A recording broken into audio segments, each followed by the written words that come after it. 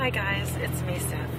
So I'm in P4, but I just think Dr. Simeons is a genius. For one thing,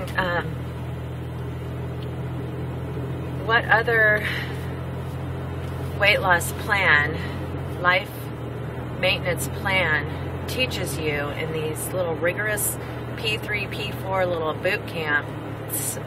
Well, they're like practice sessions. I guess P2 is more like the boot camp, but the other two are like practice sessions of real life. And, you know, sometimes in P2, I went through a lot of emotional stuff, but I am going through a lot of emotional stuff in P4, P3, P4, and I think that we have to heal and we have to get to the root of our eating issues in order for this to really take, for this to really last, because otherwise we're just going to go back to the old behaviors, and they might look a little bit different, but they're still behaviors that need to be dealt with, and they're symptoms of a problem. And so I was just having this really emotional moment with my husband, just sitting with my smaller body on his lap, which happens a lot now because it's so much more comfortable that I'm not this big old, 30 pounds more sitting on his lap. I'm 30 pounds less sitting on his lap, so it's more doable. Anyway, but,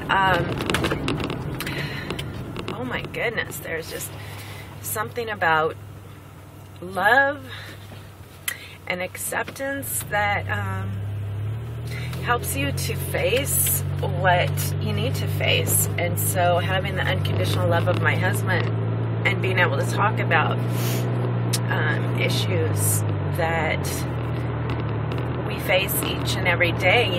We face personalities each day, different types of personalities, and some personalities can really trigger pain. And so when I have real controlling people in my life, it triggers pain from my past. Powerful, intimidating, controlling people trigger a lot of pain in me, and so that pain has to be dealt with. And so that's, what I was doing this morning, and it's so emotional, but I think if we just keep stuffing that, we're not gonna get better. We're not gonna be able to have success in these areas because, maybe you conquer the eating thing, but then you become a shopping addict, then you become an alcoholic, then you become whatever, some other addiction, workaholic, whatever, because it's like you have to heal, you have to replace that pain with either health or, I just know that you have to heal.